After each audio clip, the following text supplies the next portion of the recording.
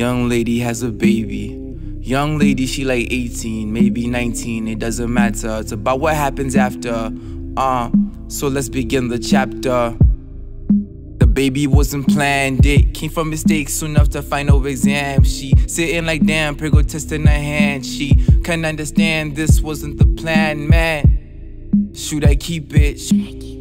I ain't through the but process used to remove it. And I'm super good with children, wouldn't mind having my own. Raising kid until grown, but will my life be my own? I have seen many women change when a baby is born. Living out for the child, no ID, just unborn. Torn between school and child, future career or mom. Too much stress, stay calm, the word she's telling herself. I saw my sweat on her palms. Next, she gotta bring her parents on board. She's gonna have school and chores, raising a baby, oh lord. This is so crazy, of course, this is so crazy, of course. But she's determined to break the stereotype. She'll go to school, live an ordinary life, and have fun along the way. Make amazing friends. Just because she got a kid doesn't mean her life gotta end.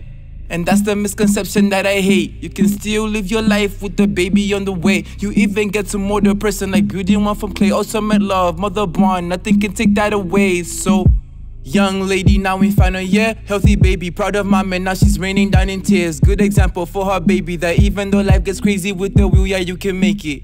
Yeah, you can make it. I've got my destiny in my hands, and I'm gonna make the most of it. Make the most of it. I don't wanna hear what you have to say about the way I live my life, because it's my life, not yours. It's my life, not yours. It's my life, not yours.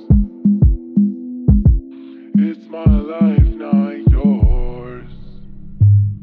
Yeah, it's my life, not yours. Yeah, it's my life, not